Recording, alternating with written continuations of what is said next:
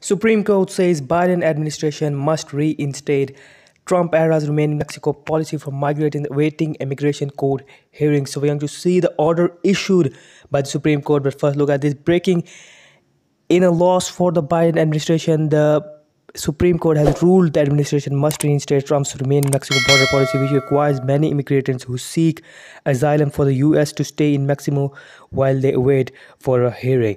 So this is the order issued which I was talking about, and you can hear it. You can take a screenshot, but do leave a comment down below.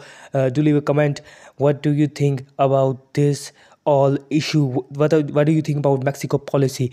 And breaking news: the Supreme Court has rules against the Biden administration in its attempt to end the Remain in Mexico program, a controversial Trump-era border policy, and Scotus refuses to block a lower court ruling that requires the government to reinstate the policy. So this is the news which has given by you, which is given to you by Black Dot News. So do like this video for more interesting news.